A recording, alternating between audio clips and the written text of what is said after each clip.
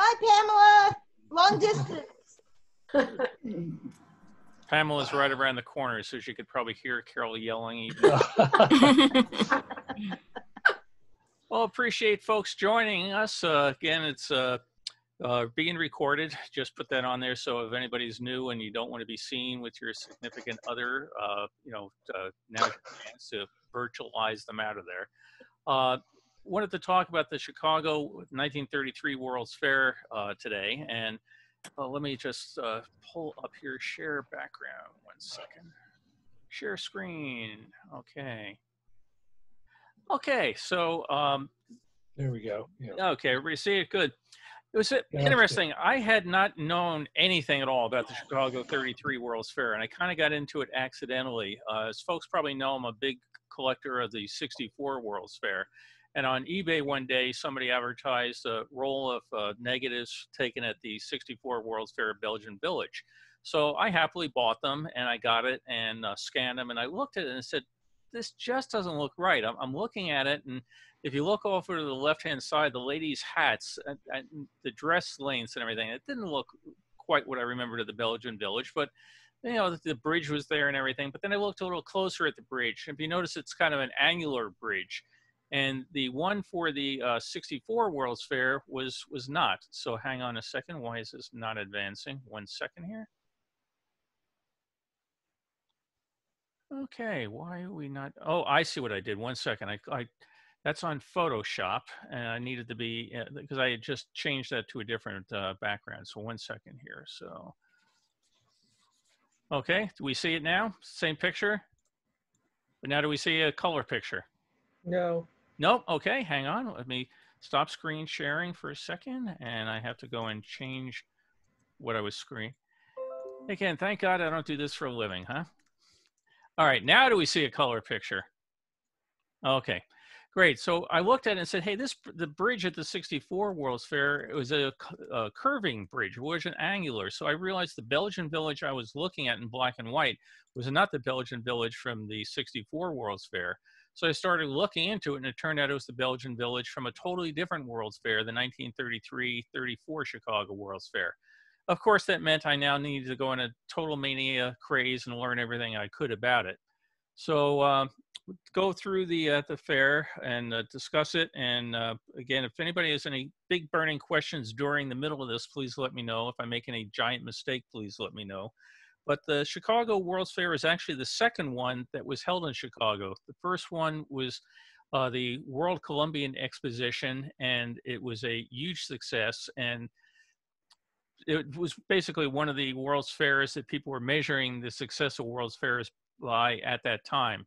So they were coming up to the 100th anniversary of the Chicago World's, of the founding of Chicago, and the thought was, hey, let's have another World's Fair. So in the 1920s, about 1927, they got a charter from the Bureau of International Expositions to have what at that time had the very imaginative name of the Second Chicago World's Fair.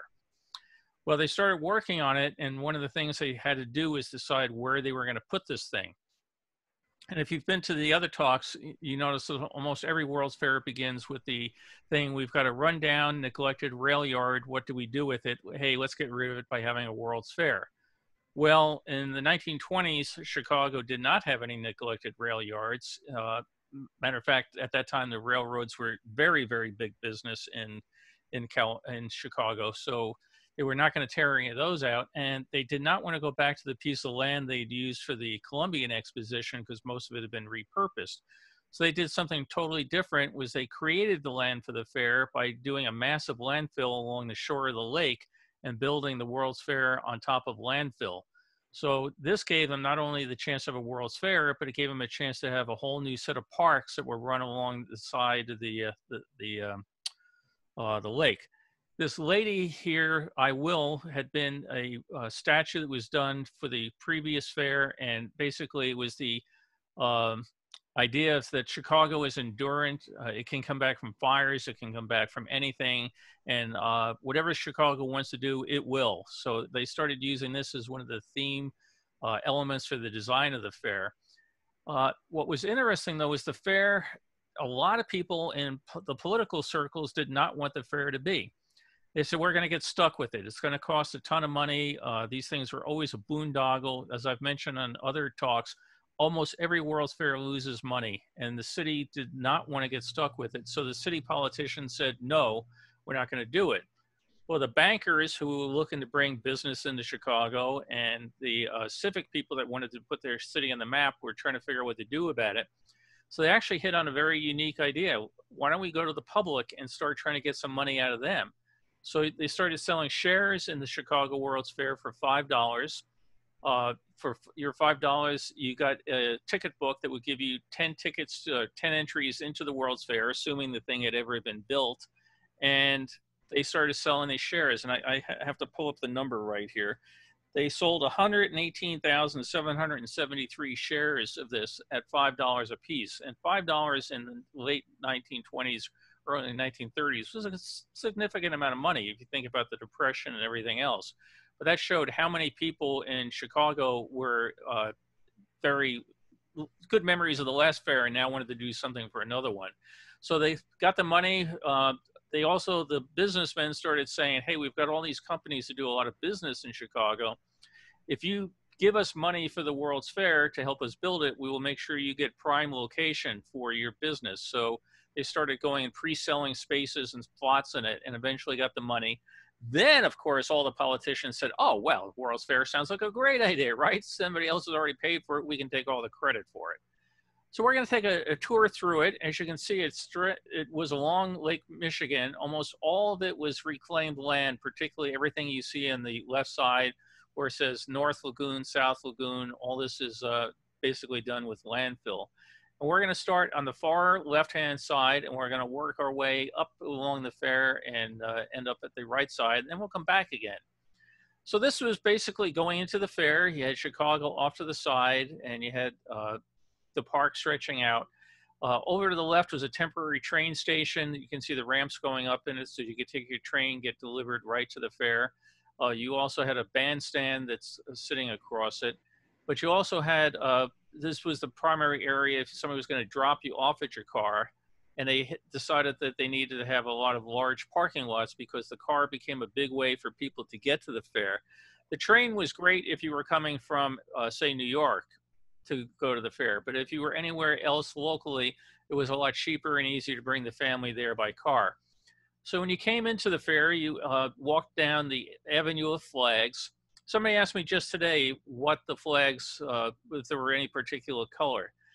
They had all sorts of discussions. Do they do the flags of the nations? Do they do the flags of the states? They were back and forth about it. And one of the big concerns was, what if a lot of people didn't participate and you didn't have a flag for them? What did you do? So they finally just went with colored banners going down there. By the way, the fact almost everything today is going to be in black and white, and we're talking about colored banners. It's one thing I wanted to mention was that the fair being in 33 and 34 is often referred to as the last black and white fair because Kodachrome was introduced basically in 35. There were some experimental different color films you could use beforehand, but almost every color picture you see of the 33, 34 World's Fair, particularly in things like postcards or booklets, was done through hand tinting. They weren't actual color photos. So this was supposedly a very colorful thoroughfare of flags. For folks that have been to the Windy City, you know what happens to anything like a flag. They periodically shred.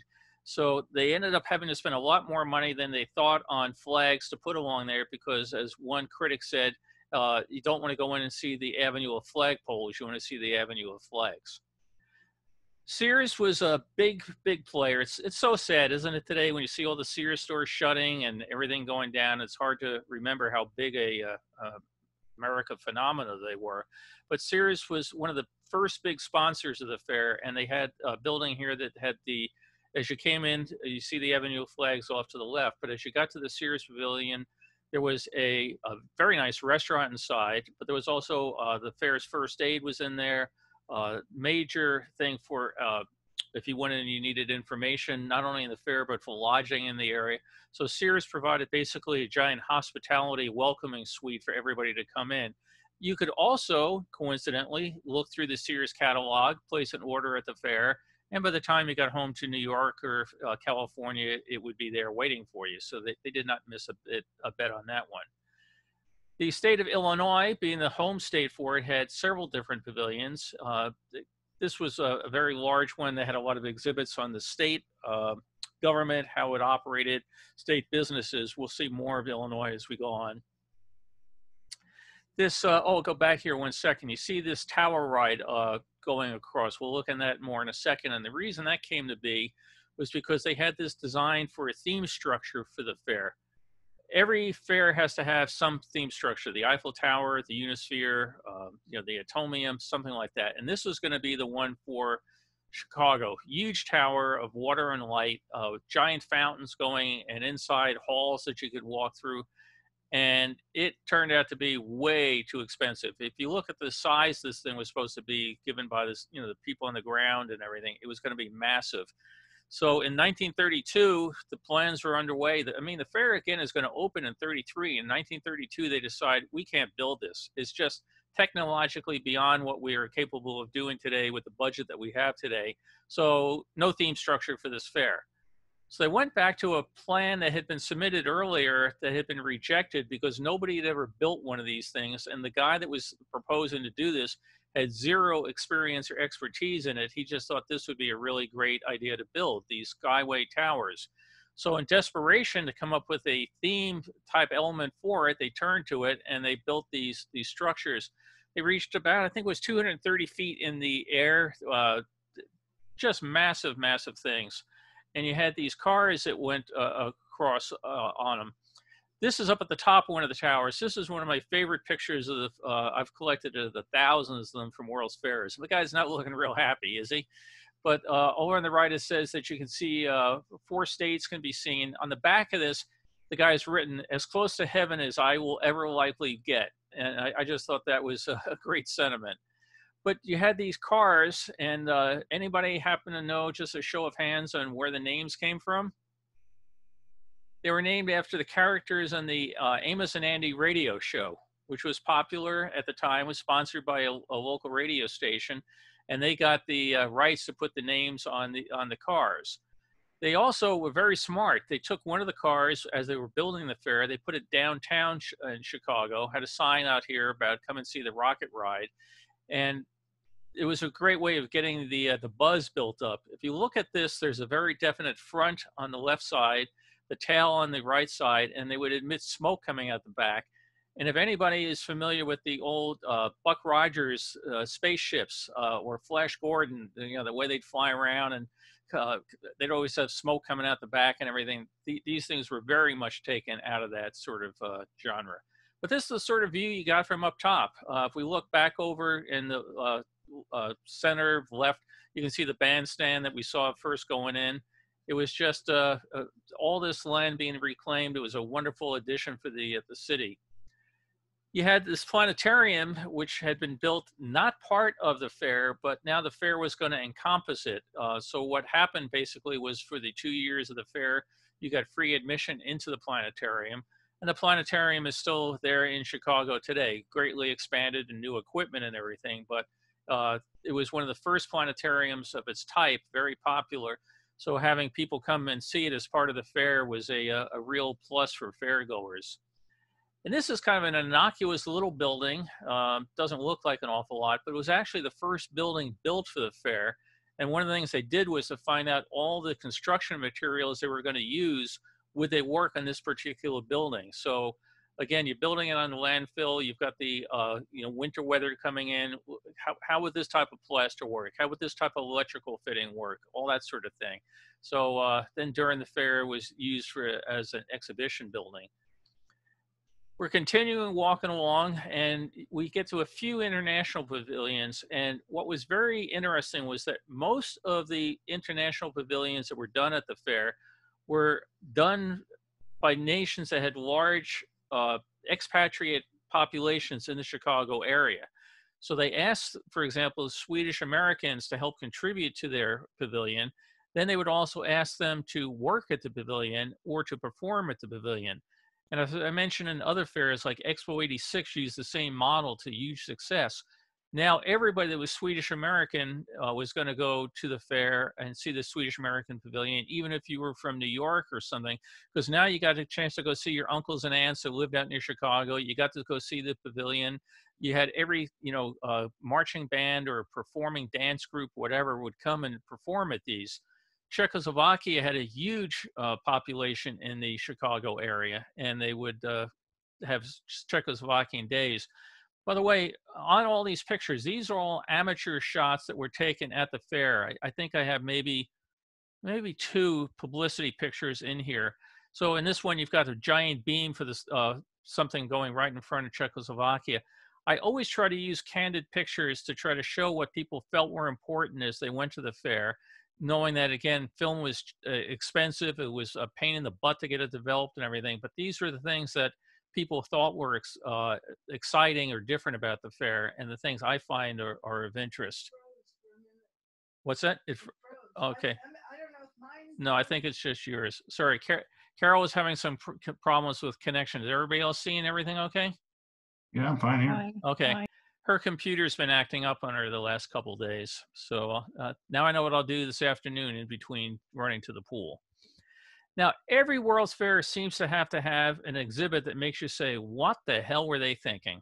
I mean, there's always one. You just try to figure out, why did anybody think that this was going to work? And in this one, we're looking from the Sky Tower, and we're looking at something called Jensen's Beach. And it was exactly what it was. It was a beach. You would go out to the World's Fair, pay your money to get in, have to haul your bathing suit, haul your towels, flip-flops or whatever, go to the changing room, go out and swim, and then you'd have to carry this stuff around for the rest of the day again. Or you could go to any one of the other many beaches all along the exact same lake and pay zero money and not have to pay, and haul the stuff around all day. So how on earth they ever thought that this was going to be a popular thing is amazing to me.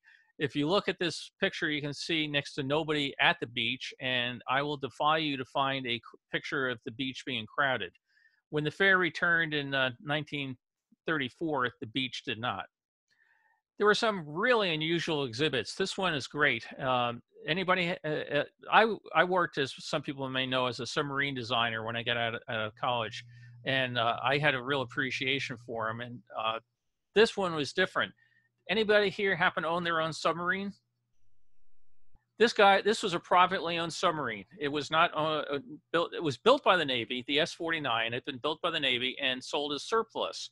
And the Navy felt that, what's anybody going to do with the surplus submarine? They're going to cut it up and they're going to, scrap metal.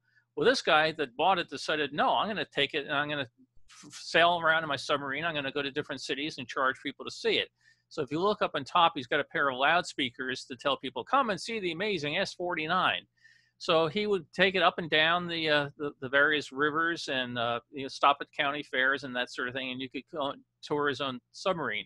He then, World War II came by, and he got a little nervous that people are going to think this is a U-boat and they're going to come and bomb it. So he sold it back to the U.S. Navy, who was going to use it to train people on, and they made a mistake and they accidentally sunk the submarine.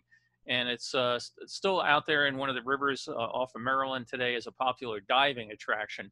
But I got a kick out of, imagine, just, I want to go visit Chicago, I'll just motor up there in my submarine. You also had another interesting set of boats here. This guy is showing a replica of sponge diving. These guys came all the way up from Florida. They came up through the canals and the St. Lawrence Seaway to get up there. And they had a underwater building that you could go down and watch through a glass tank and windows, watch the guys doing sponge diving. They lost their proverbial shirts in this. Turned out people were not particularly interested in seeing simulated sponge diving. When they had to take the boat back home, they were trying to go somewhere. For some reason, I think there was the Panama Canal. They ended up getting malaria. It was just an adventure. As you read the accounts of the time, it was why not to have an exhibit at a World's Fair that you cannot make money at because you might get malaria. This was the United States, or it's called the Federal Pavilion. Very, very sleek design, very, very nice. And we'll take a look in the courtyard here. You had many of the states had pavilions here, and it was designed that each of them had an equal frontage on it, and then you could have different pavilions. You had the state seal on top, but you could also have different things inside as far as the culture of your state, the economy, ecology, whatever of the state. Some states decided that this shared approach wasn't good enough for them. So you see California in the center here. Well, we're going to see another California coming up. They decided they needed 2 pavilions. You also had other states like Florida went on outside of this big garden outside, because Florida was such a nice garden type environment, trying to lure people down from the frigid areas of Chicago, come on down to visit us in Florida. So they had palm trees and fruit trees and everything out there. So you can see a palm tree. I don't know if my mouse shows up here, but right in the center, palm trees. This is the first time anybody had seen any of them in Chicago.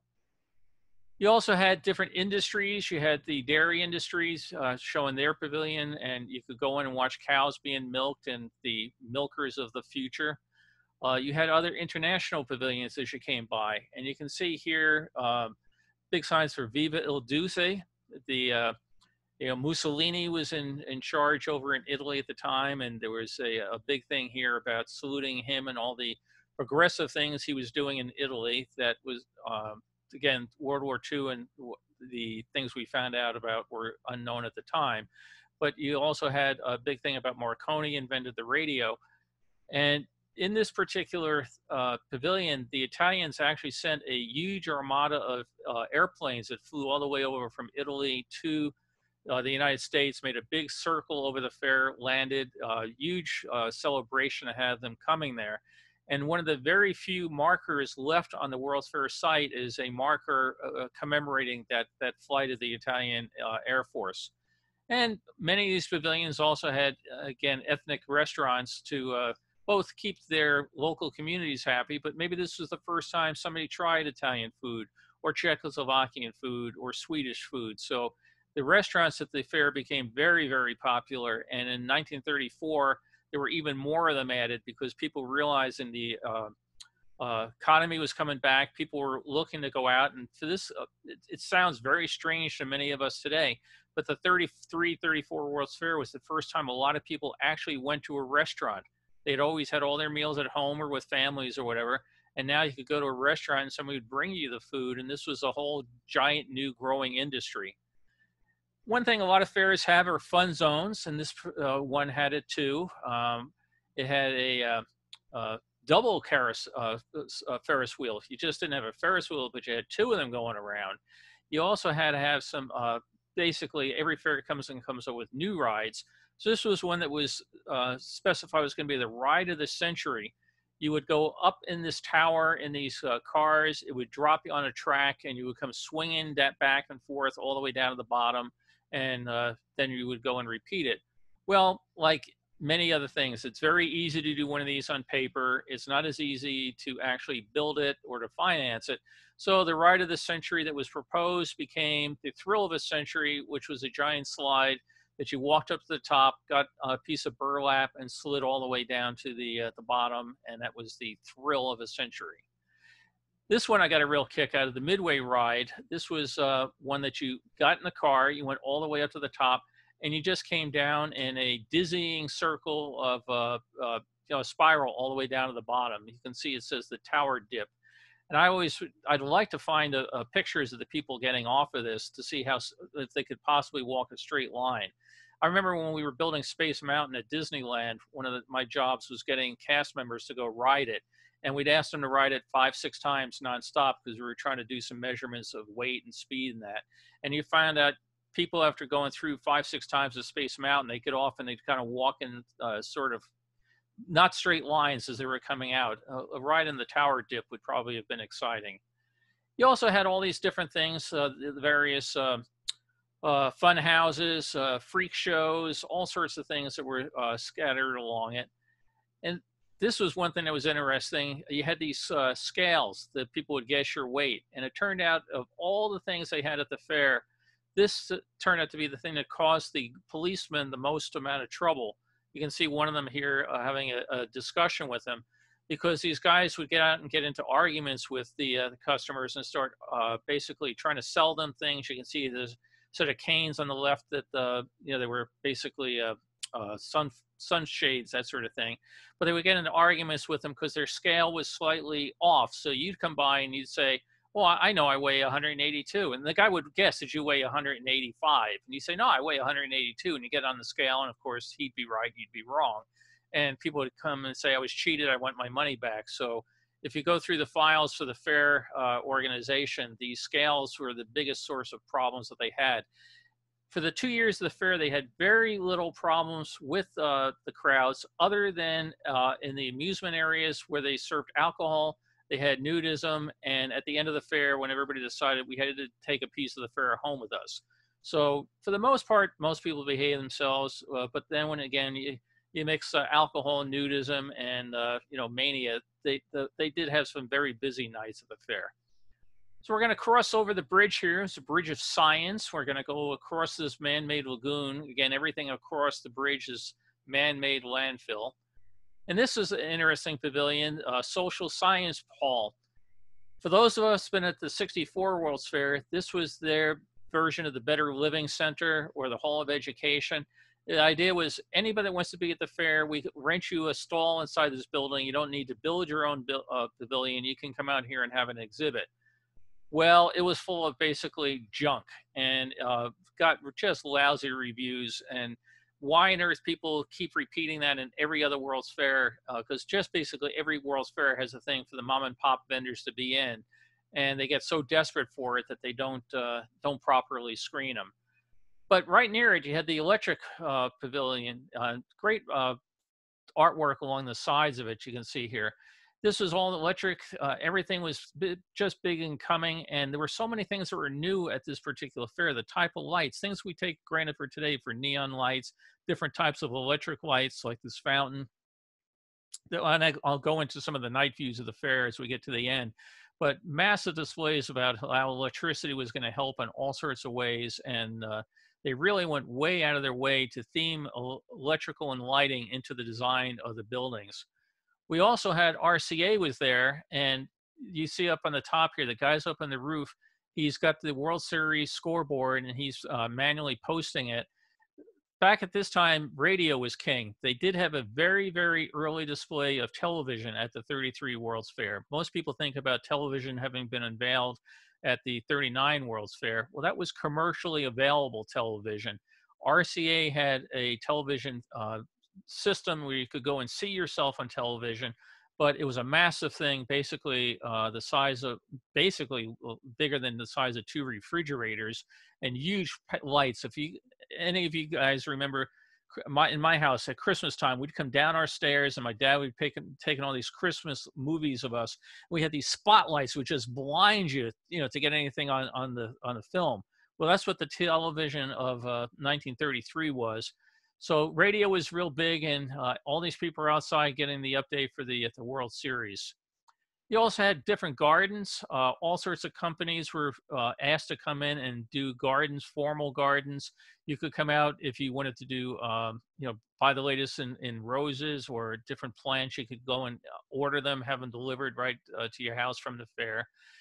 Mentioned California had 2 pavilions. You had this one here, again, with a garden area, but this was going back to the Spanish colonial days of California. You had other international pavilions, sometimes willy-nilly mixed in with the state pavilion. So you could go and see everything that was from Egypt, lots of displays from there. You could continue further down. You had the Hall of Science, and this was one of the main structures of the fair. Very, very interesting building, very sleek in its design. Matter of fact, somebody online the other day posted a picture of a shopping center that looked like a scaled down version of exactly that building, that somebody was so impressed by it that they went and copied it and built a shopping center using a tower as the central anchoring point of it. But you had here, this was the display used for the opening of the fair. They figured that a light from the star Arcturus from 1893, the time of the last World's Fair, would just reach Chicago in time for the 1933 World's Fair. So they had up above, you can see these different observatories that are mentioned, and they were saying that the light of the star is coming, and it's hit this observatory, this observatory, this observatory, it's hit a photocell here in Chicago, and now we declare the World's Fair officially open. Obviously a gimmick, you know, that how did they know that light didn't get there yesterday or get there tomorrow? They were not that precise that it got there at just that moment, but it was a great thing. And this board was up for the time of the fair, selling the virtues of, you know, instant communication. This is the same hall, but obviously not much of a set of displays, is it? Kind of dull. Well, one of the things they did was, as they built the 33 fair, they actually had open houses. You could come out there and buy a ticket, wander through the fairgrounds, and it was great. It did two things, just like they did with Expo 86. You saw the pavilions, you got excited, you told all your friends about it, but you also now just threw some money into the kitty to help feed the construction to build the rest of the fair. So it was really kind of interesting that you could go and wander through this construction zone. It wasn't quite as wild as some fairs like the Seattle World's Fair. You could just walk through it any day of the week. Well, this one, they were a little smarter. They actually charged admission. They had different railings up to keep people from going where they weren't supposed to go. But a lot of people took pictures of going out to the fair and started sending it back home, you know, folks, and telling people that you got to come and see this. And inside, they had all sorts of scientific displays. This is a bathysphere. You had a thing here explaining all about how there's different branches of science and how everything ties together into the so-called tree of knowledge, giant murals, and unfortunately these things have been lost over time. This set of metal figures was, I have it in the book. I'm not going to bother looking it up right now, but they're still existing today in a university setting.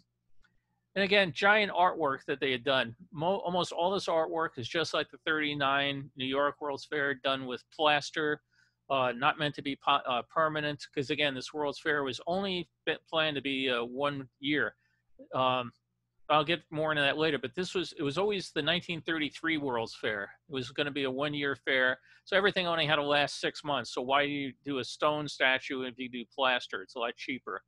This is one of the preview days. Again, you could come and get a view on Greyhound that would take you around and show you the pavilion. This pavilion, by the way, turned out to be so big that not all the upper levels of it got to be used, the science pavilion. So in some cases they overbuilt, but they still end up looking pretty nice. Another view looking down from the tower. By the way, if people are chatting, I can't see it. I'll look at the chats at the end of it, but if it's something urgent, please pop up and let me know. So we're going to be going further along up the river, the lake rather. I'm saying river because there's a river boat off to the side where they had docked out there and they had performance shows. Again, some of these buildings are custom built for individual exhibitors. Others for general purpose halls, like the 4 of them you see stretching off to the right. Those buildings tended to have more major developers that weren't the type that were just come and throw something together. Time magazine, big display. Very interesting. People that collect magazines are trying to figure out which issues they had done in giant covers of Time and Fortune. Turned out none. They were fake covers made just for the fair, so they didn't have to keep changing them out over time. You had Admiral Byrd. He had this ship he had sailed to the South Pole, and you could come on board and tour it. It was there early. It was part of the display of the preview days, but you could come out there, and this was a big thing at the time. This ship had been all the way to the South Pole, and I think it was one of the first ones to do it, so you could come and get tours of it. Christian Science was really popular, not just because you could go and sit in a comfortable chair and read the Christian Science magazines, but because they had something really new and exciting called air conditioning. So most of the fair was not air conditioned. Christian Science was. Attendance was up. Somebody was real smart. You had different international pavilions. You had China, you had Japan, you had a whole bunch of them coming in. You had performers coming from the various countries. So in some cases, these are local people that were performing. Other cases, they actually came from the countries, and they would start a tour at the fair, go through the United States. Like we see them on here on TV all the time in LA for different, every year, these Chinese acrobats come to LA. This year, they're trying to convince you that you're not going to get Corona, everything's safe. But then you tour the US, you go back to Chicago, and then you fly home from there. This temple was one that a wealthy businessman built. It was a replica of a temple, and he spent a fortune on it. having it all handcrafted. And this ended up then being later reused at the 1939 New York World's Fair. And I understand it's still in storage in pieces, hoping to be rebuilt someday, but now people are sensitive to whether or not that's cultural appropriation. So the pieces are still in a warehouse. Whether it will ever be put back together, we'll find out. Firestone, you could go in and find out how tires were made, and you could watch tires be made, and you could smell tires being made. Sinclair, for those of us, the 64 World's Fair fans, we get a kick. We had the Sinclair dinosaurs were at this fair. They were a little bit more, shall we say, rough than the 64 World's Fair, but they were also animated. So in this battle, the T-Rex would move his head back and forth, the Brontosaurus would move, and they had sounds, recording sounds of the battle roaring all along. And these were as accurate as they felt that they were at the time. And they actually got pretty good press from the scientific community for representation of the animals. And here you had 1 million years ago, you had dinosaurs there. And Joey, in the center, you'll be very happy. There's a giant gorilla there, prehistoric animals brought to life. I love it. I love it. We'll get to more gorillas for you. Then you had a children's playground. And this was kind of interesting. This guy up here, he always reminds me of something out of Pinocchio, where they go off to Pleasure Island. Well, this was Treasure Island. And it was, you had this train going around. But it was kind of interesting. You know, you keep doing research on these things and you keep learning new things. Mentioned in the talk I did about Disney and World's Fair is that I had asked the archives, did Walt ever go to the 33 World's Fair? And they said yes. They just haven't found a picture of him there. But they found this newspaper ad about see how these cartoons are made direct from the World's Fair. And this ran in the newspaper after the 33 fair ended. So we said, okay, see how the Mickey Mouse and the Three Little Pigs were made. We're trying to figure out, I wonder where that was at the fair. Well, Disney didn't know. Well, now I can tell Disney. They were here at the Hollywood Pavilion. You can see right there, animated movie cartoons in the making. So it's one of the things I enjoy doing all this research because different pieces of things keep coming to be. I didn't know which cartoons they had showed. Disney didn't know where they were. And now we both know. Well, also in looking at this, I had come across this picture, and as I was restoring and taking out all the dirt and scratches, I happened to see in the background there that there was the Mickey Mouse shop. And as we did research, this appears to be the prototype for all the Disney stores that are sucking money out of us left and right all these many years ago. So this is the first known shop dedicated to the Disney merchandise. You also had all sorts of other things at the area. You could come out, you could do pony rides, you could have a great time with that. You could get in a motorboat, and these were not on a track. You actually took them out on the lake, and you see there was a boom out there which kept you from getting into the lagoon and just sailing off. But huge crowds would come out here and line it and watch all the people who did not know how to drive a motorboat play bumper boat accidentally as they took it back to the dock. Huge thermometer here today. Boy, we'd be way up there today, most of the country, wouldn't we? That they would measure the heat up there, light it up not with a giant tube of mercury, but with giant lights. This was a real big thing. Incubators were really still new at the time. It's hard to believe about premature babies and putting them on display, but they had this at the 33 fair. We saw it a couple weeks ago at the 39 fair. And they actually would bring people that had premature babies, put them on display out here at the fair, had medical doctors on scene 24 hours a day and provide care for these kids. And it ended up funding the use of more incubators going across the country at the time. So kind of a horrible sort of thing to put your kid on display in an incubator at a World's Fair. Turn out the parents are very appreciative because they say, hey, my kid may not have lived if he hadn't been there at the World's Fair. So it turned out to be a well-received thing in that regard. And you had other things that were also well-received. You had the baby incubators off to the right, and right next to it, the streets of Paris. And you could go in there and see all these wonderful things where you've got real Latin atmosphere with bars and everything else. No cover charges. And you could also, if you started reading between the lines, it meant no cover on the ladies that were going to be dancing at these shows.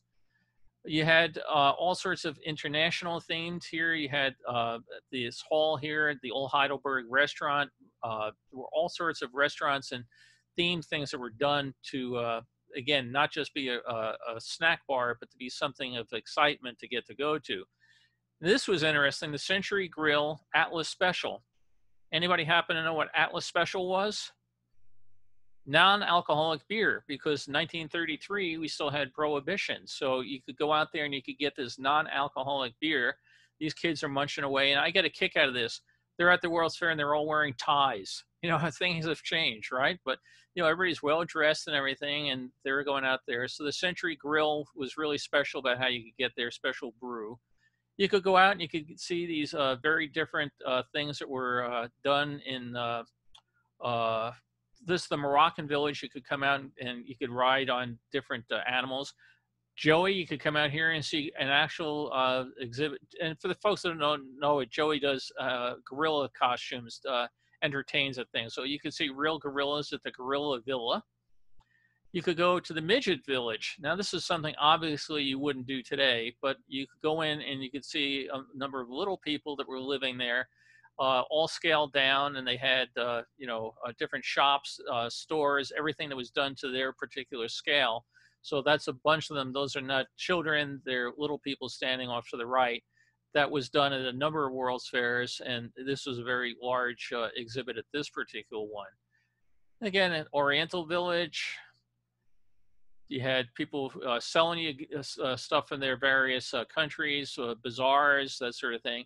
You could go off and get your picture taken on a camel, all sorts of fun things. And here we end up at the Belgian Village. Again, the thing that started my whole interest in this, if we walk up to this, you're looking very much thinking about the 64 World's Fair, the exact same bell tower, the exact same entrance. Turned out what happened was this guy that had built this village had taken plaster molds off of real buildings over in Belgium, came back and built these for the 33 World's Fair. They later reused some of them to rebuild part of a Belgian village at Expo 58 in Brussels, and they used the exact same molds to build the Belgian village at the 64 World's Fair. So it's very familiar. You go in there and you get these exact same buildings, and sometimes the buildings are one's to the left of where it was the other fair, or maybe they took off a story or something. But basically all the stonework, all the angels and figures on the churches and everything were molds that were used from real things in Belgium, used in Chicago, used in Belgium again, back to New York. You had this one is really great. It's can't really read the sign too well, but you can come and get a full course meal in here with your American Express coupon, because American Express would sell you train tours to the fair. They put you in an American Express approved hotel after you rode on an American Express train, and now you could go in and get your meal all done just using coupons. So people knowing when they went to the fair, they didn't have to bring a tremendous amount of cash if you went on one of these American Express tours, and everything was pre-done for you. This was a whole set of houses that were built along the lake. If you want to build a house out of glass blocks to show how well glass can be an insulator, you could come and see that. You could see modern houses that were done with different types of construction. This one here had its own airplane hangar that was in it. This one was a house all built out of bricks. Some of these houses were totally demolished after the fair ended. Some were put on barges, floated across the lake, and are in a state park right now that you can still tour their the houses. You even could see what a log cabin built out of cypress logs would have been like. John's Manville was there because you wanted to build your house. And what did John Manville sell? Asbestos. So you got to go and see all about the wonders of asbestos and all the wonderful things that you could do if you filled your house, your business, your factory, your office, your schools, as much as asbestos as possible. Then we come down, mentioned before, Illinois had a very good presence there. And one of the big part of it was Fort Dearborn, recreating the original stockade that had been built there in Chicago years ago. You also had a big exhibit on Abraham Lincoln, so you could entrance the famous Lincoln Village. This was a replica of the house that he had been born in. The wigwam was, I think this was a 3/4 scale replica of one of the halls that was used during his political campaigning. This was one of the few Black community houses that had been moved as Chicago was growing up.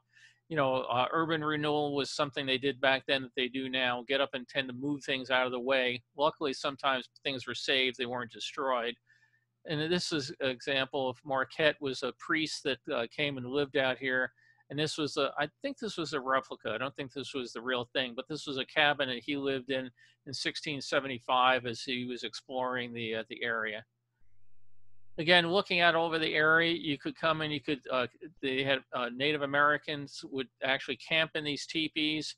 You could go and they could watch beadwork being done. He's making a vase here. You could buy things that were made. They actually would sell a lot of things at the Indian trading post here that were made at the fair. But the Indians that lived there would also tend to buy their stuff. So that, the old story about owing your soul to the company store, they would sell things at the company store, but they'd buy things at the company store, and not too many of the Indians fared really well at the end of this and their overall profitability. This amazing pavilion, they built a Mayan temple. They went down to an actual set of ruins, took castings, came back and built this entire thing. If you see hand-tinted pictures of this, it's amazing the color that was in it. I don't have any actual live color photos of it. You had a big car displays. General Motors was there, a huge exhibit. Of course, everybody was now trying to get you to buy cars. Depression's over. You need to have a company car or family car. Inside, you can see all these displays of how the cars are being made, different things. And you could actually go and try to win a car and take it home with you. Chrysler had a huge pavilion there. And out back, they had a stunt show. So we see the side of the fairground here. There's a set of bandstand or grandstands here. And people would do a thing here trying to flip the cars over and basically show you how great Chrysler cars were. You had the Hall of Transportation. This is a very interesting building. It had next to no interior supports. All those towers on the outside held up the building from those towers, which meant you could put a tremendous amount of interior exhibit space inside. Which is exactly the same sort of thing done, say, in 1964 for the NCR building. So the different idea of coming up with different construction techniques, World's Fairs were a great way to do that. Excuse me one second. I get so emotional, so choked up over this. They had a big display about transportation. I think here we're looking at a barge on the Erie Canal, but they would bring trains out to meet themselves. Boats would come out and be part of the show. It was a big exhibit area. And you would have different famous trains brought in. Here is the General. The General was the train from the Great Locomotive Chase, where Andrew's Raiders stole it to try to disrupt the Confederate rails. It has been at a whole bunch of World's Fairs, including the 39 and 64 New York World's Fairs. For folks that are on our Facebook group about the 64 Fair, we're always talking about what we call the ever-present nuns, that nuns are drawn to World's Fairs, and I can only imagine how hot it was out there as they were enjoying the General. But they brought trains in from around the world. The Royal Scot came in. In some cases, you had some issues that the foreign trains, their tracks were different size than U.S. tracks, so they were only brought here, put on display. And others, they actually chugged across the country, doing, again, great publicity for the fair as they went. And they had some replicas of old trains, or in some cases, the actual old trains themselves. So railroads were a huge part of American life in 1933. So you did not have a big display about airplanes. You did not have a lot of things about, other types of transportation, because the train was king. You also had ranches you could go into, and some of these ranches were nude ranches, and others were just replica of old mining towns. So you could go walk in, you could get a haircut, you could pan for gold, you could visit here the Undertaker. You could go to different shows. So we're watching these guys from Oregon do a log rolling exhibition here. Or you could go to one of the largest chicken farms that was around, and you could see all the different types of chickens and how they were being raised in very humane conditions. You could go to different restaurants. I just love this building, all made out of wood, just massive things that a lot of these international pavilions were actually built either by craftsmen from that nation, originally constructed there, then brought over here and put back together. In some cases, they were built totally here by local, by the foreign craftsmen who came over. But like in the Japan pavilion, they did it totally without nails. It was all done by wooden pegs. So there's a lot of real authentic construction techniques used in them. You had the old Mexico pavilion, and you can see here that the log rollers were having a big wedding. So romance at the fair. You did also, as I mentioned, you didn't have a lot in aviation, but Goodyear, they brought the blimp out. You could go for rides in the Goodyear blimp. I've always wanted to get a ride in a Goodyear blimp. Someday I hope to get a ride in a Goodyear blimp, but back here you could take a tour, and it was about a 15-minute ride around. Or if you were really rich, you could come out to the fair by seaplane. So they actually had service that they could pick you up at different points up and down the lake, take you out here, drop you off at the fair. You come around and get back on your seaplane to go home at the end of the day. Or if you wanted to get around the fair, you had these rickshaws, and these were basically college-type athletes. So the guy on the left looks a little old for college to me, but they would tour you around the fair, and I ended up with a number of photo albums I bought of from people that went to the fair, and it was very interesting to see how many of the women tourists evidently were quite taken by these gentlemen taking them around the fair for the day. Well, that was fair in 33. It ended like most fairs do. It had lost money, but it hadn't lost a lot of money. And people started doing some pencil sharpening and calculating that, you know, if we came back for another year, we might make money on this thing, because we've already built the buildings. We've already, we had so much of the sunk cost to put the fill in the ground, build the roads, put in the electrical wires. I think if we come back for the next year, we could actually turn this into a profit. So they looked at it and said, yeah, let's do that. Well, it was real interesting because it started confusing me. I had guidebooks, and there would be no mention of Ford in the guidebook, but there's obviously, I'm looking at a picture of Ford. Well, it turned out Ford was only there in 1934. Henry Ford had seen no value in a World's Fair in 1933. Then when he saw all the pictures of all the crowds going to the Chrysler and the GM pavilions, he decided he had to be there in 34. So now, there's a 34 guidebook, and Ford's in that.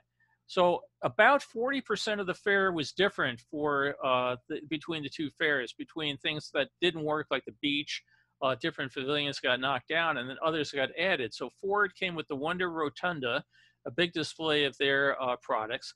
They also came with the Ford Industrialized Barn, which Henry Ford was a big believer in soybeans and how you could make all sorts of things like imitation plastics and stuff out of soybeans, and was showing some of that off. They also had this road which you could ride around on, and it would show you how Ford's rode on dirt road, wood roads, log roads, stone roads, and the background of Ford bandstand. So he went way out of his way, and he's right over here with his competitors here, right in front of them, so everybody would see all the Ford products. You also had villages galore.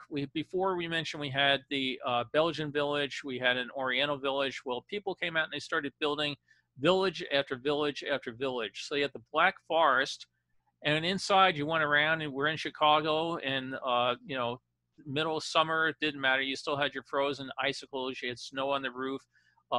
Very, very nice theming to these international buildings. And you could even watch people out here doing ice skating. So the snow on the side of it is all fake, as you'll see, but they had refrigeration. They come out and do their ice skating and put on shows and jump over barrels and that. Switzerland had a nice pavilion there, and it's interesting. This statue here was taken from molds of a real statue over in Switzerland. Well, years later, the real statue, somebody drove a truck into it on accident and destroyed it a large part. And they ended up taking pictures and things they had done when they built this copy of it, and were able to use that as a guideline on how to put the real one back together again. So again, you had more dancers. You had fake Alps behind you, people playing music, dancing. You had the colonial village. America couldn't be left out. So on the left, you had the Spanish village. On the right, you had the colonial village. You could go inside and see copies of colonial houses. Inside, people would show you how, it's just like going to Williamsburg today. we're going to show you the silversmith, the candlesmith, all that sort of thing. Or you could go and have a nice meal and a replica inside of George Washington's place, Mount Vernon. Again, you could go and visit the streets of Shanghai. You could go over to Holland and watch people dancing in wooden shoes. You could go to Ireland and you could watch people doing line dancing. So huge, huge international presence with all these. And again, to give you an idea, all these were just done for 6 months. These are things that were added for 1940, and the amount of detail that went into it. I mean, if you walk into this, you'd really think you were going through a street in old London. So you could see the old cheese shop. Of course, again, for the time, Godiva and Peeping Tom, because again, nudity sold at a lot of these particular shows. Here you have a replica of Old Vic, the theater. Eleanor Roosevelt came and actually gave a talk here on the radio, and they would do a very small scaled down version of Shakespeare shows that, again, people didn't want to be there for 2 hours and miss part of the fair. So now we're going to give you, Macbeth in 32 minutes sort of thing. So it was a very popular thing. And it was first exposure a lot of people got to Shakespearean stuff. Again, Mexican Village, real popular. And again, the Italian Village. You see the Italian Village, Sally Rand. Sally Rand was the famous fan dancer, bubble dancer. She was very big into nudism. So Ernie Young's Review, they played the music as Sally Rand did the dancing. You had other music. These bandstands were added for the 40 season of the fair. They also added a giant fountain out in the middle of the lake. Again, they put a lot of time and effort into making the 40 fair a standalone fair of its own, that if you had gone to 39, that wasn't good enough. You needed to come back and see what they had done for 40. They really went way out on all this stuff. Here, this guy's in a cage full of lions. They had other ones where you'd be in death-defying motorcycles with going through things of flame. So Standard Oil had a whole series of things where they would do death-defying acts throughout the time of the fair. Different gardens you could go to, again, expanding on what they had done from the 33 season. This one here, Kreider's Gardens, and Kreider's still a nursery company that's still around today. So you could go and see their exhibit. And they took a lot of the pieces that were at this fair, like these, I don't remember, for example, if the windmill is the exact one that's there, but they did take a number of things that were there for 34 and moved it to their facility today. You could go and see the Wonders of Wonder Bread. My wife always gets a, yes. Sorry, you kept referring to 1940 fair? You Yeah. meant 34? 34, I'm sorry. Okay. Yes, I was just wondering, I was getting confused. No, thank you. I confused myself. Sorry. Now everybody knows why Carol edits my books for me. Another thing in 1934 that was very popular is beer was back. The end of Prohibition. You could go off and have beer wagons deliver around the fair. So beer was a big thing. Mentioned earlier that the fair had been well designed with night in mind. And this is an example of looking across the lagoon at the Federal Building. They really went out of their way to style these buildings from the initial design that lighting was an integral part of the design. It wasn't an add-on. It wasn't an afterthought. It was what the buildings were designed to showcase. So the Hall of Science at night, you had a combination of incandescent lights, you had fluorescent lights, you had neon lights. It was all very, very well done. General Motors at night again. And these pictures had to be taken by someone with a tripod. The film at the time was very slow. You just didn't grab it. But the lighting of these things was just remarkable to see the fair at night. Chrysler at night, you get an idea. You couldn't see this during the day, but the glass facade of the building, there were copies of all the Chrysler cars inside. That's one of the nice things with these nice shots is sometimes you can end up seeing inside the buildings for things you weren't able to tell during the day. The Hall of Transportation, Bird's Ship. I mean, again, look at all the lights on the lagoon and everything behind it. The lights all strung along the towers of the ride in the background. Ford, even its pavilion, late edition, lit up. And look at the towers of light just going to the sky. Just imagine how far away you could see these things. And if you were in Chicago and looking across town and seeing that lit up at night, I imagine a lot of people say, hey, Dad, we go out to the fair? So fireworks show at night, very popular fair, and very successful. Now, unfortunately, like all good things, it comes to an end. There was actually talk about, hey, we actually made money on this fair. You know, the second year turned out to be really profitable, just like we thought. We we had turned a profit. We were making money. Why don't we come back for 35? And why don't we keep going? Almost the thought of becoming a permanent addition to the Chicago landscape. Luckily, a few people said, nah, let's not push our luck on this. First of all, these buildings are supposed to last 6 months. They've already gone 2 years now, and they've been through 2 Chicago winters. We don't really want to push our luck on all this. So there were plans that they would keep pieces of it. I mentioned Fort Dearborn, the wooden stockade. That was left. There were a couple other things that were left behind. Unfortunately, Fort Dearborn later burned down in a fire. But the intent, again, was just like in '64. It was intended to become a park area. They also ended up putting an airport out there, Meigs Field, which was well known to us who were Microsoft Flight Simulator fans for years. So unfortunately, after 2 years, it got torn down. As I mentioned, if you go out there today, there's very little left of the World's Fair itself. You know, a couple markers here or there, but most of it's gone. So that's the look. We'll do a Q&A. I'll see the chat so I can see all the mistakes I made. I guess if I gave away $1 for every time I said 1940, I'd go broke.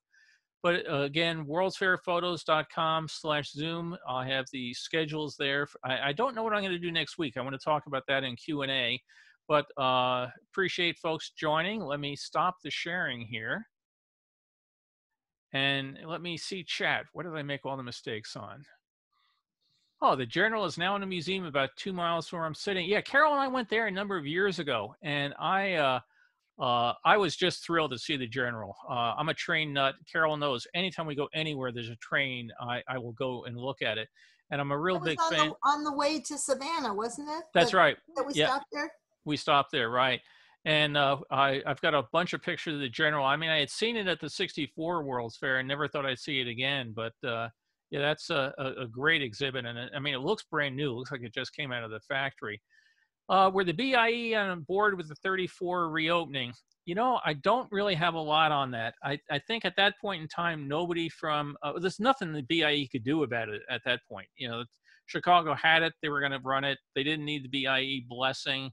You know, if you notice that there were no extra countries added during the 34 seasons, there were all sorts of companies that built, you know, different exhibits to be company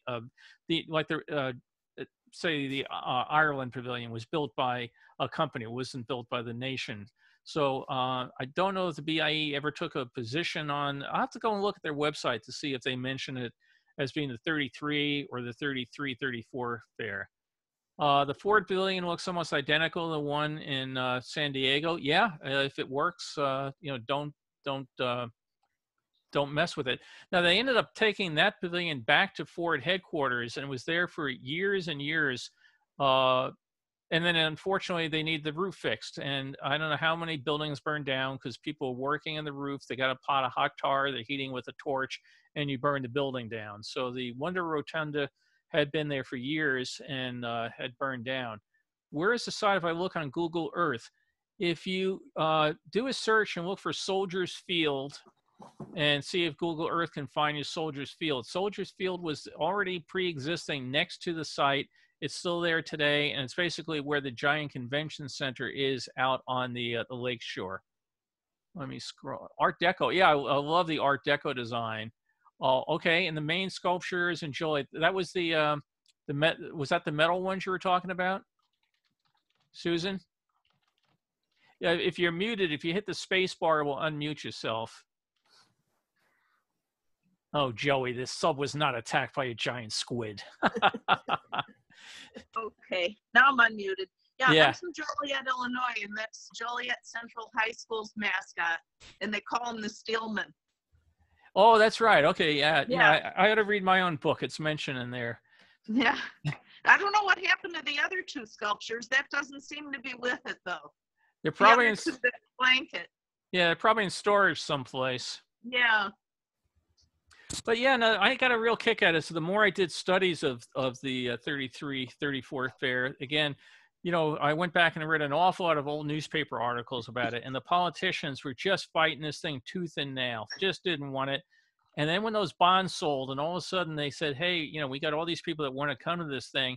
Amazing how the mayor and everybody had a total 180-degree turn within about a 3-month window. But this fair is going to bankrupt Chicago. It's the worst possible thing we could do. To, man, you got to come to Chicago. You got to come.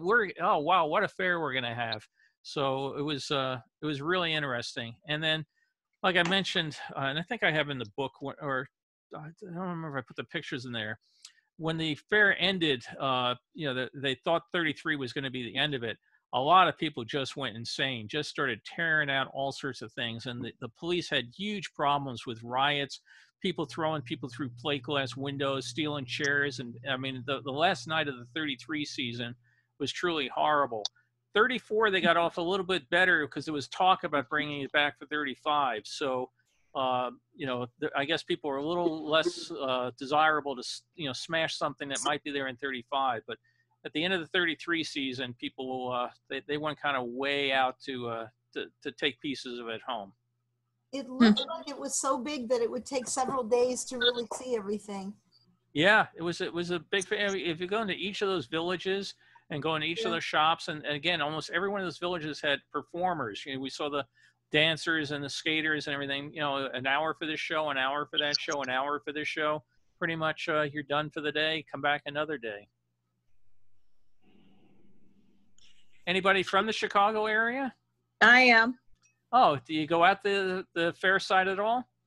No, well, every time I've gone by it, I always try and look to see if I can recognize anything that still exists. And years ago, there's some of the walkways that would have gone across the train tracks were still there. But they've since torn those down, unfortunately. They probably weren't stable anymore, but there's not anything left, which is really sad. Yeah, I mean, like I said, there's one marker for the Italian aviators that came over that's sitting there in the middle of the park.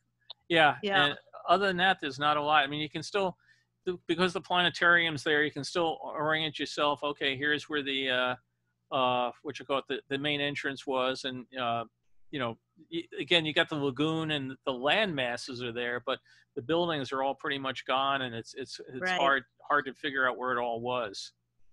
I still don't blame. I still don't like that you guys tore out the airport. I always wanted to land a real plane there after landing it so many times on Flight Simulator.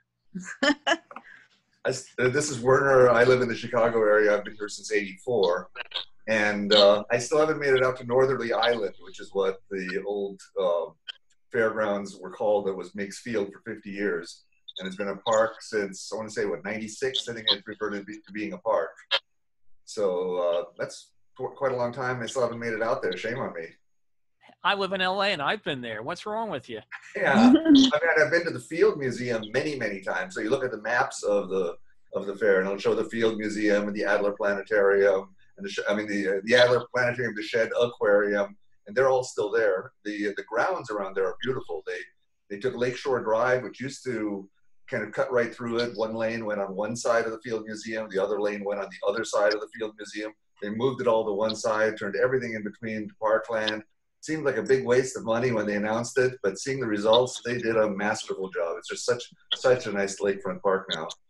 It is. Carol and I were there. We've been there a couple times, and you know, our son had been thinking about going to school, and we went out there. And when he found out what winter was like, he said no. But we had gone out there for that. We went there. I gave a talk when my book came out. We've been out there to, you know, be able to compare the progress over the years as the you know, the site has been redeveloped, and it is a great park. And you know, again, that's why again didn't become the 35 fair. They wanted to make it a park, you know, which was why they were filling in all that dirt in the first place. So it all worked out well. But you got to get out to Northerly Island. It's there. It's easy.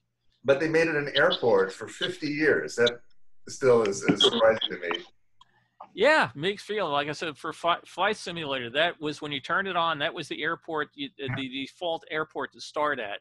So, I mean, millions and millions and millions of us learned how to fly out of Meigs Field. And then, you know, the mayor decided he didn't want that anymore. So he just came out in the middle of the night with some bulldozers, carved giant holes in the runway and said, "Sue me."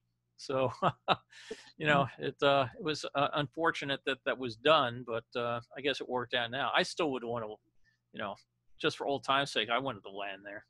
Or fortunate if you think of what a great lakefront Chicago has. I know, but I'm selfish. I wanted to land there. I went and got my pilot's license. I bought an airplane. They did everything I needed to do, and Chicago took away the airport. Oh. Ugh. You were talking about light and the importance of light, and with Westinghouse and everything.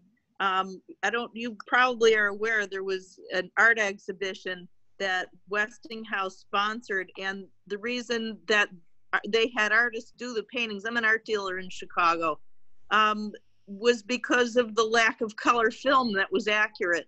So they had artists paint the fair as it was. And every once in a while, I see these paintings come through, and they're mind-blowing, really. And they're all about light, all of them. Yeah, I've seen a number of the paintings on just reproductions. I haven't seen them in person, but that's where, to me, I look at things like the Avenue of Flags, and in black and white is, it's okay. It's impressive. It's big. When you see the colors and like the Mayan temple buildings, again, I've only seen, what people's versions of it were, but you see all the golds and the reds and everything on it. I would truly have loved to have seen more of this fair in actual color as opposed to, just people's versions of color. Somebody said, how do you think we air traffic controllers feel about MiGs being demolished? Probably relieved as hell.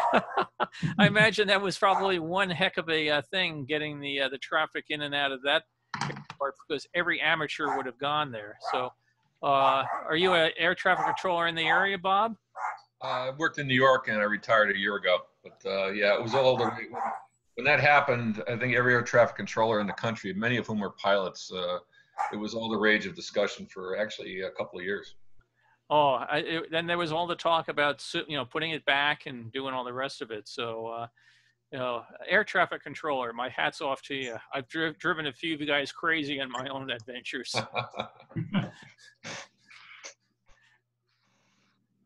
Talking about all the miscellaneous stuff, my background today is a picture from one of Bill's CDs of an unknown fountain. And it's really kitschy looking. It's got some whimsical mushrooms on top and fake tropical birds around the bottom. And the center looks like it may be an aquarium.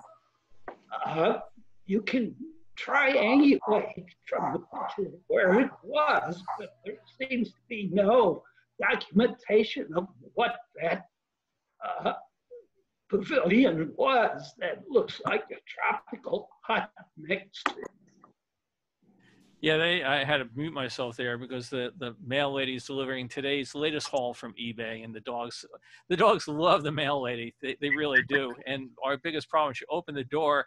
We have our daughter's dog here, and she shoots out and she tries to get in the mail lady's truck. And, they get so excited about it. So I apologize for the noise, but, as a male person, she's very happy to have dogs that love her for a change. But yeah, as Wayne was mentioning, they filled the grounds with all sorts of interesting things. There were all those gardens mentioned, and that different companies would come out and try to outdo it. And this is a great way for the Fair Corporation to fill space in between pavilions, to have somebody else and come and pay you to put displays out there. And things like the fountain he's mentioned, there's all sorts of little art pieces and whimsical sort of things scattered around the fairgrounds. And what the challenge for me was, a lot of these things don't appear in the guidebooks. So you see this neat fountain, and then you have to start going into old newspapers and you try to say, okay, do a search on World's Fair Chicago mushrooms and see if you can find out anything about who the artist was that created it, because it was nobody that was going out and doing the definitive work. Today, of course, everything on the internet's reviewed, parsed, documented, everything. I mean, at Disneyland, somebody could tell you exactly how many water fountains there are, down to how many gallons of water they pump per minute or something. Back then, everything was just there. It was torn down, you move on. So some of this stuff is available in records in different museums that the World's Fair Corporation donated as paperwork to. But then you have to say it's not indexed, it's not online. And if I go to Chicago, do I want to spend a week looking up who did the mushrooms, or do I want to get online and try to get a pizza? So Carol and I, every time we go to Chicago, the pizza restaurants, everybody tells us to go to, oh yeah, we have a 4.5 hour wait. So someday but we're going to get good food. that Chinese place was great. Oh, yeah. Remember that? Yeah. I wish we had that here. Yeah, we were at the school, and we were one of the two schools that Neil was at, and I guess it was Northwestern, is that it?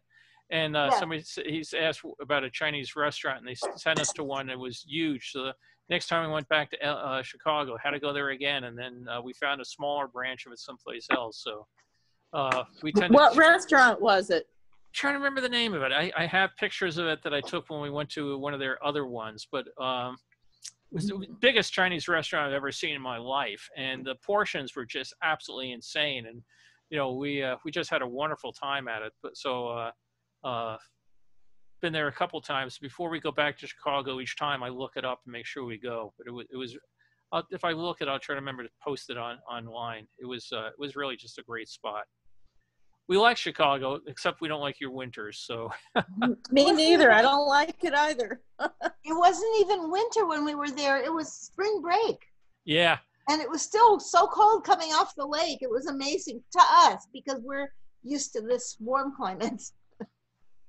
Yeah, I mean, we got out there and it was chilly and the wind was coming, and then people were talking about, oh yeah, it's been the first winter or the first weekend you could actually climb out on the rocks that are out on the lake, because last week they were still covered in ice.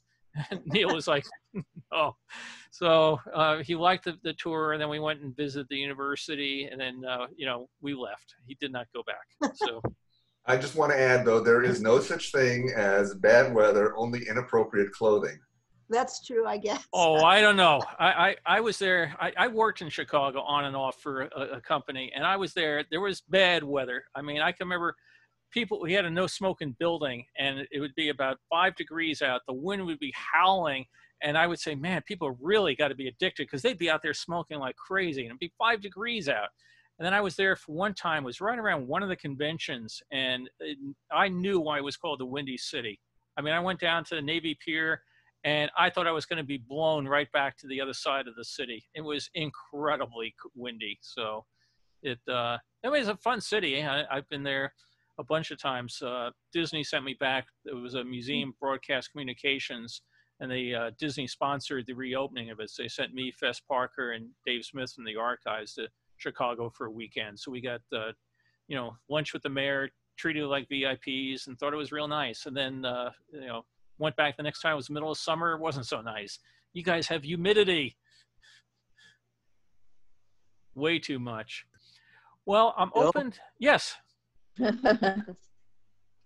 Bill? Oh, Joey's in gorilla mode. Yeah, I got to go, but I just wanted to thank you for a great show. Well, thanks for joining, Joey. Appreciate it. And I enjoyed seeing those two photos representing my brethren. Well, yeah, I'm sure if they bring back another fair, we'll get you a gorilla job. Thanks, Bill. Take care. Wanted to ask if people had particular suggestions or requests for a chat for the next week. Run through a bunch of fairs. I've been talking about doing a return to Disneyland or Disney World for some vintage looks at that. We could also look at the Knoxville World's Fair, the Scuba World's Fair, a variety of different ones. Do I have more pictures of the amusement rides in Midway to share? Pictures of the roller coaster. I don't have the Bozo ride. I do have some pictures of the roller coaster. You know, what happened was I have so many pictures. I have thousands of pictures that I ended up buying, and I ended up restoring the ones I needed for the book. And then I realized I have several thousand that I did not get around to fully doing. So I'm going to have to take a look. Oh, Freedom Land. Yeah, that might be a good one to do. That's the theme park in the Bronx that I'll have to see. You know, again, the trouble is if people don't mind looking at unrestored pictures that still have dirt and scratches on it, we could do Freedom Land tomorrow. I've tended to, do one here, and then it takes so much time to do it. I come back to it a month later or a year later or whatever. But yeah, I'll put Freedom Land on the list. How many people would like to see pictures of early Disneyland for next week? That's the one. You've got some great pictures on Facebook of early Disneyland. And it would be neat to see, those in order or whatever. You've got some good pictures. Yeah, again, I try to go with the things that were the amateur shots that, one, somebody went to Disneyland and, you know, everybody takes pictures of the exact same things. You know, it's one of the things I realized over time. If you put a Kodak picture spot sign someplace, everybody will take a picture like religiously. So at the 64 World's Fair, everybody is the exact same picture, the exact same dinosaur, and because it was a Kodak picture spot. And you can actually kind of tell with Disneyland when they moved things around, when it went from the Kodak picture spot to the GAF photos, whatever, they kind of moved things around. And over the years, everybody took this picture. Now everybody takes that picture. But I also like to try to get some of the other, you know, kind of off the wall pictures of things that people took. So, yeah. These pictures were spectacular. The 1933, these pictures were amazing. Yeah, when you consider the film at the time used so much light, you know, for people to be able to get it, that's why there's not a lot of interior shots. The shot that I had of General Motors interior was a publicity shot, and I think that was the only one I used on today that was a publicity photo. Because for the average amateur to come in, you have to be setting up lights all down it, all slave to a master thing, tripods, all the rest of it. You tended not to get them. So there were some days like the interior of the building when it was totally empty in the preview, somebody could come in, there was nobody moving, because otherwise you take a picture of everybody's moving around, you're going to end up with all the blurs. So in that one, an amateur was able to get one of that. But yeah, that's why I have for 33 very few interior shots. But I've got so many pictures from the, I do one of these talks, and the next thing I know, I want to go and restore the other 5,000 I haven't done yet. So, and I got to stop buying them. Like we let all our mail coming in these days sit in quarantine for a while because of the coronavirus thing. And I can look into the hallway, and Carol the other day said, "Oh, I'm glad we got this table. I think there's a table under it. I just keep buying way too much stuff." So, okay, next week I'll do Disneyland. I would love Disneyland. I know we have some of our fellow Imagineering alumni and Disney folks on it. So yeah, we can do that. And we can take a look at some of the things that came to be and did not last all that long. You know, it's funny, we do a talk about Disney and postmodern architecture, and you look at some of the displays that were in Tomorrowland at the time, like the bathroom of the future, some of those things. So we'll see. Oh, let's see. Early Disney, Knott's Movieland Wax Museum. Yeah, Glen Barker, Busch Gardens. We went to Busch Gardens the last week that it operated. And a bunch of us knew that it was, for people that don't know it, Busch Gardens out here in Van Nuys was a theme park. And it had two different parts. One was you took the tram ride through the brewery. You came out, you got free beer. And then they had gardens all over the place. Bird shows in it, and then they built this theme park where they had a log flume ride and other odds and ends. And then they announced it was going to end, that they couldn't keep up with Disneyland, and they needed the capacity because they now needed to start brewing more light beer. So we went to it about the last weekend it was open, if not the last night. And people were going to the gift shop to buy stuff, and people, you know, like, oh goddamn, I'm out of my job tomorrow. The damn Disney.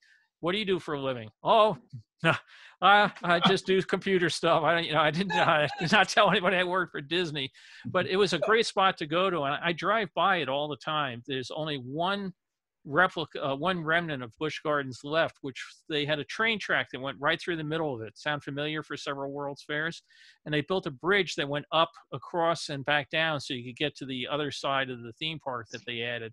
And when they tore it down, they left the bridge there for whatever reason. So if you drive down and go through Van Nuys, there's this bridge sticking up in the middle of the air with no way to get to it on the left, no way to get to it on the right. And there's no indication it was once a theme park. It's just tractor trailers coming and going with this giant bridge sitting in the middle of it for no apparent reason. Big fan of Space Mountain. My high school boyfriend loved Busch Gardens. We were underage, and they would just let you pick up a beer and wander around with it. They never ID'd you. They never did anything. Yeah, I liked it for people coming from out of town. It was real convenient. I lived in Burbank at the time, and it was a 15, 20-minute ride. The beer ride was great fun. The theme park was pretty economically priced, as I recall, where the log rides and stuff were. So yeah, I do have a picture. I don't, I was just thinking, I have pictures of the deer park. I probably don't have enough to say do an hour in the deer park, an hour in Busch Gardens, but what I could do is do an hour of, hey, things from Southern California, like Wax Museum, Deer Park, Busch Gardens that are gone. I could certainly do Universal Studios. I worked there for a couple of years, got a bunch of pictures of that. So that's, I appreciate the ideas. Did I do what? Knott's Berry Farm? I could do Knott's Berry Farm. Yeah. I'd love that. That'd be great. Yep. Have you ever researched Bilbao Park, the 2 World's Fairs that took place there? No, I've been there and I've looked around, but I've not done a lot of research on it. You know, and again, on one of these things, if any of you does have a topic, like Donna, if you were an expert on Balboa Park, I am absolutely open to the idea of, you know, guest stars. Now we turn it over to Mr. Balboa Park for the day. You can call me an expert. I've been there twice, so it's fascinating. Almost all the pavilions are still there. So, well, if anybody has like an old theme park, amusement park, or something from their town, you know, almost every town had, you know, their version of Palisades amusement park, or you know, whatever. I could also do Palisades one day and Rockaway's Playland. So yeah, if there's things that people would like to do for their own particular interest, you know, that are World's Fair theme park type, interest, please let me know. And, you know, Albert Fisher and I, for example, we did the Seattle World's Fair together. You know, I am totally open to people that are up on stuff and know more than I do to sit back and, you know, listen to somebody else pontificate for a while as well. And we'll repeat hemispheres for the list. I'm still a big fan of that fair. Yeah. Dave, Bill, I think a combined show would be fantastic. On, have you ever seen the show that Ralph Story did years ago called Things That Aren't Here Anymore? Yes, yeah. Something like that you could do, combine, you know, like a Calico Ghost Town and how that became Knott's Berry Farm and Movie Land. I mean, we used to just love to go to all these places. Yeah, that's a great idea. I can do that, a compendium of places. Dave English is mentioning rode the Matterhorn in the middle of the night when they were getting ready to build Space Mountain in Florida to see what it was like. It's hell of an experience when you see how close you come to those steel beams, isn't it? You know, the very first time I rode I had ridden Space Mountain in Florida, you know, and then I got hired in Florida, moved out here, and I got put on the job of working in Space Mountain out here. And I was like, wow, real excited, you know, running sandbags through it and everything. And now we're going to ride the real thing. And there were about 4 or 5 of us that decided, let's go ride it. So hit the dispatch button, jumped in the thing, got to the first turn, and the ride shut down. And we realized this wasn't the smartest thing we could have ever done, because all of us that know how to turn or do anything about it are all sitting up here on this sled. And the other guy went out to lunch. And the guy we were on the bank turn, and the guy that was on the other side, the higher side of me, weighed about twice what I weighed. And I just spent the entire time pushing him back, you know, and you know, oh God, how long are we going to be up here? And there was, for the folks that worked on it, no, there was a whole system about you couldn't go into the mountain if it was running because you didn't want to get hit, and a key sign out thing and key ID tags and everything. And finally this guy, door opens, the guy, is there anybody in the mountain? Get us down from here. So yeah, my first ride on Space Mountain was one for the ages. It was like, you know, all the things to do in ride testing 101 not to do. Dave, you had the same experience? Let's see. You can hear me, right? Yeah. So, but my experience was working at, it was WED at the time. Actually, I guess it was Imagineering at the time. But this was a precursor to even building a ride in Florida, where it's like, I wonder how people will respond. Not me, but the company was like, wonder how people will respond to riding a roller coaster in the dark. And so we went down from Glendale, we went down to Disneyland, and they turned off all the lights around the Matterhorn, and we rode the Matterhorn, we got on it, and over and over and over, we went up and down and up and down. And believe me, I don't go on those rides. So for me, because I have sensitivity to motion, high sensitivity. And so, you know, I'm stumbling out of the Matterhorn ride thing. Yeah, I guess everybody that loves this will just really like Space Mountain. And then they went ahead and built the one in Florida. And then the Disneyland one was built after that. So, That was my job was part of the show group to put in the surveillance system that could see in the dark. And so we had to spot infrared. In those days, you had analog video cameras. And so we had an infrared source that people couldn't see, sources that we would light up the areas where the cameras are going to be. So I was, in those days, clambering around on the structure with the lights on, but still it was precursor to the OSHA days where you had to have a safety belt and cabling. And of course I was young and foolish, and thankfully nothing bad happened, but it was an interesting experience, no doubt about it. One of the things I learned from the Space Mountain experience was I was tasked to go into the in-between, the cafeteria, and say, hey, anybody like to go ride Space Mountain? And, you know, we would take people in, and I mentioned earlier, we'd run through it a whole bunch of times to try to get weight balance calculations, but realized that we would have buckets along the unload area because people would get off and start vomiting after having been on it 10, 12 times. And I realized after a while, if you bring people in to ride it and they'd say, what are all these buckets for? That they would get nervous. So we would make sure we put everybody on at dispatch, and then we would open the closet and take out the buckets and line them against the wall. So it's just the things you realize from, you know, otherwise the buckets are always there. We have to clean them out. No, people came in, they saw those buckets. They did not want to get on that ride. Bill? Yeah, I worked on the Walt Disney World Florida project, Space Mountain. I worked, anyway, we went down for some testing when they were doing, you know, first when it was, they finally had the ride running, but not, you know, show wasn't done or anything like that.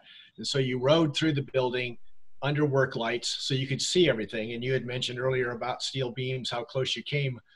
Well, there was this one place in design there, and it was a tandem car for the first time. Unlike the Matterhorn, it had been single cars.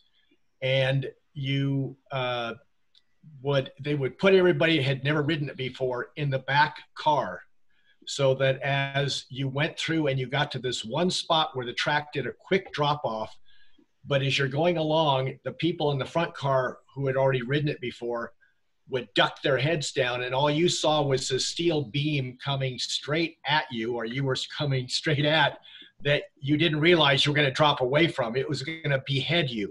And when everybody ducked down, it was like they knew that they had to duck down and you didn't. And then suddenly you dropped away. And it was always a fun game. That's what they played to all the newbies that came to ride the ride for the first time. So that was kind of interesting, because that was probably one of the most close places to hit yourself, but you really weren't that close. It just looked like you were, because of, especially if you're in the back car where you couldn't see that the track was going to drop away. Do you remember when the idiot cast member decided to stand up and try to get out of the car mid-ride? Yes. Yeah. For those that don't know it, he thought it'd be really funny, because if you sent a rocket out and you didn't have a full load in it, you were supposed to tell the people at the other end, you know, don't worry that there's, you know, nobody fell out. Well, he decided he would jump out and, you know, let his friends all worry what happened to him. Well, he tried to get out and took a steel beam across the face, and he was lying back in the tunnel, you know, moaning, and everybody's, hey, George, come on, get out of there. And then when they saw the blood, realized it wasn't quite as funny. So yeah, that was not a smart move on his behalf. Glenn. On a lighter note, on one of the versions of the onboard audio we were installing one night, and we decided, because they had all the video projectors installed, you know, and projecting things all over inside the top. So we had a pizza party up there and watched the movie Mars Attacks. So crazy fun. Did they have, they didn't have sound on the first set of rockets, did they? No, the sound went in much later. I forget what year it was. How much weight did that add to the rockets? More than the ride people wanted. Yeah, I would imagine it would be they quite always a wanted challenge. to take our speakers off of things. But I think it, you know, the biggest challenge there was getting power. So they had to install these conductors and put big capacitors on board. So when the thing comes through the load station, it stops 4 times. And that's all the opportunity they have to recharge so that the sound will you know, be able to play. Well, maybe one day one of you guys that design this stuff can explain to me the giant chocolate chip cookie theory. It looks like it's there. It does. I mean, the first time I wrote it, my first thought, I love chocolate chip cookies. My first thought was, oh, God, they use cookies for this or whatever. So it's become an in joke about people joking about the giant chocolate chip cookie. But yeah, recognize anybody? A lot of these souvenir slides, they would get employees to go and pose in them because, you know, you have to stop it, put people in the reentry tunnel, put the, you know, cameras and everything, so you couldn't run it through it. But, and everybody, if you look at them, they all have nice Disney style haircuts, don't they? So yeah, we could take, so yeah, trying to whet your appetite for vintage Disneyland. Well, great. I created all Appreciate of the original soundtracks for the first version of Disneyland. Oh, do you? You still have them? I don't know if I have them. They're in the library at work. When I retired, I didn't bring a whole lot of that home. I'd had enough of it. But one of the funniest stories there is Exitencio and I were working on ideas. And there's one area that's like a meteor tunnel where you go through. And so I just went in the studio and I took the microphone and I went and edited that and sped him up and slowed him down, and just as a test. And I played it for X and he says, great, we're done. So that played in there until we put the onboard audio in. So you could hear me. Scratch track, huh? Yeah. Yeah, I'm just looking here. I can find all sorts of fun pictures for next week. Anybody remember this version, Mickey and Minnie? Oh God. Oh, these are the Mark IIs. The Mark I's were even worse. They were costumes like they got from the Ice Capade show, and they were truly, truly horrifying. So this was the first set of Disney design characters as opposed to the you know, Ice Capade characters, and yeah, they're a little bit different. So. I mean, you look at the Mad Hatter here. I mean, whoo, geez. The pigs. He's yeah. scary looking. So, yeah.